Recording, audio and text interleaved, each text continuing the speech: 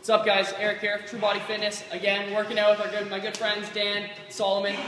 We're doing upper body today. I promise we do lower body, and I'll show you some more videos of those to come. Today, what we're going to show you is the barbell bent over row. This is one of our heavy sets. We're doing 3 to 5 sets of 6 to 8 reps. This is our 5th week in the program, so we're on 5 sets. This will be my 3rd heavy set. So, what I want to show you in this exercise is how to not deviate with your form. We can do cheat reps on these. I'm not going to show those to you today, but what I'm going to show you is that your reps are made to be strict. Strict reps. You know I appreciate my reps. I make sure every rep is the best it can possibly be, okay? And we want to make sure that our forms don't deviate. So what you're going to notice, I'm going to come down, I'm going to bend my knees, get in that nice deadlift position, and I'm going to row. A lot of the times you see people standing up, or sometimes they're rowing, and the next thing they know, at 6 to 8 reps, they're standing up here, and they don't even know it.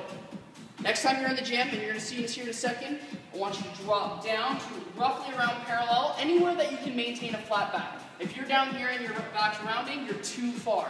Simply come up a little higher, but try to find that good range of motion where you can keep your back flat and your chest tall. So I'm going to find that position and I'm going to maintain it. I will not cheat out of that position, therefore I will not stand up to try to get another rep. All right, here we go. 16 reps.